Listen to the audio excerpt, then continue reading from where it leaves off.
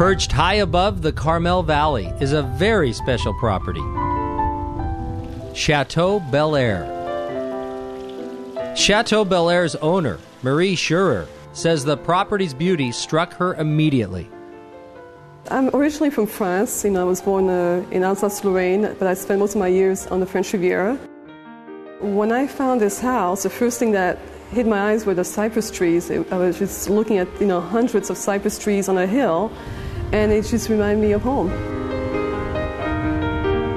When I got to the top of the hill, I just could not believe how this reminded me again of Provence or Tuscany. It has the old charm, and I really enjoy the view, the 360-degree view. You can look at the Carmel Valley Village, you can see Garland Park, you can see the St. Lucia Mountains, you can see the Pacific Ocean.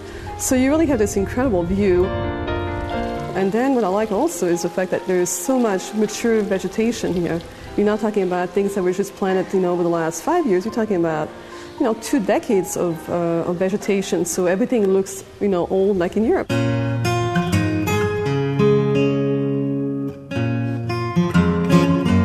This is quite a grand entrance when you consider the archways and the design in here too. It's a very interesting architecture. I don't think there are too many homes that are built like this. Every angle appeals to me in this house. It's every room leads into this main atrium. The high ceilings. Practically the entire house has Italian marble.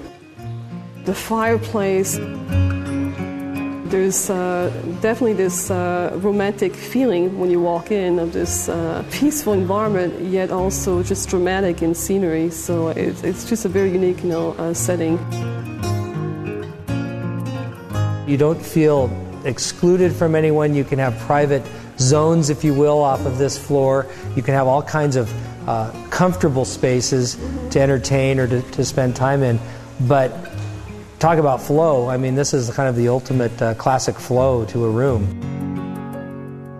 This place is great for entertainment. Every room has its own feature. My favorite room actually is the master bedroom and the master bathroom. I think that's just very incredible.